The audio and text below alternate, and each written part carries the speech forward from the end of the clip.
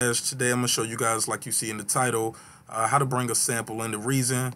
And once you bring that sample in, I'm going to show you how to do this. You're going to chop that sample up and have it on 4 different keys going like this.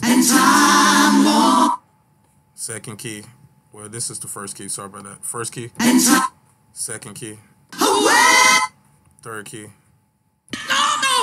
Fourth key. And this is pretty simple, man. It's a lot of ways to do this, but this is just the one way I do it. So let's jump right into it. You're going to go over here. You're going to create a new instrument. I use the NNXT sampler. Your NNXT sampler, if it doesn't come in blank right here, go over here to edit on a PC, file on a Mac, and make sure this is unchecked. Load default sound into new device, and it'll load up blank. If not, you can right click and you can go in here and click where it should say reset. It'll say reset over here, right here. There you go. Reset device, and that'll clear out the preloaded sample that you have in. Next, you're gonna bring in your sample.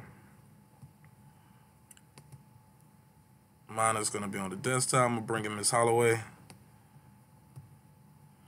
gonna right click, edit sample. I'm gonna take out some of this dead space at the beginning. Click save. Once I click save, I'm gonna right click. I'm gonna duplicate.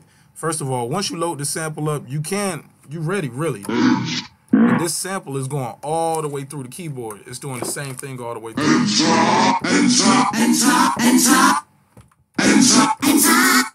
Okay, so you might not want that. So what you'll do is you'll right click, duplicate zones, hold shift, click the other zone again, right click, duplicate that zone.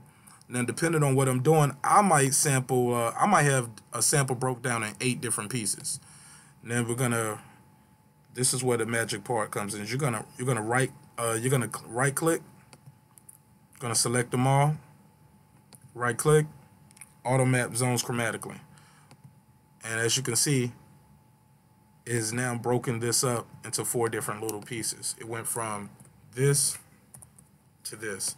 So let's click on that second note, and let's go to the start point right here, and we're just gonna change that to something different. Let's put that on 10.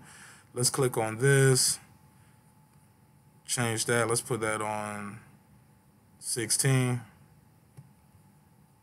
Let's click on the last key and put that on, I don't know, let's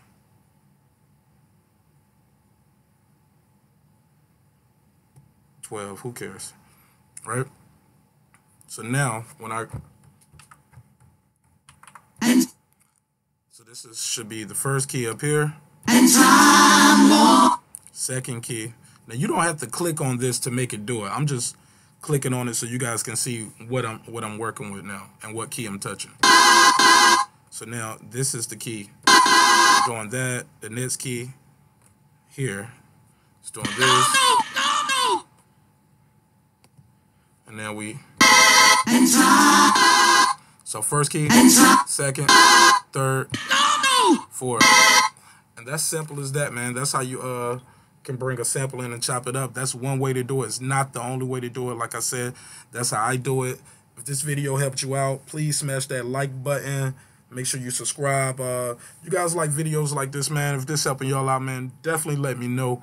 And also leave me a comment. Let me know how you guys sample. Do you guys use record players? You guys using an MPC? Y'all using Fruity Loops? Let me know what you guys working with and how you using it. And make sure you like, comment, subscribe, smash that notification button to get more videos like this. Peace.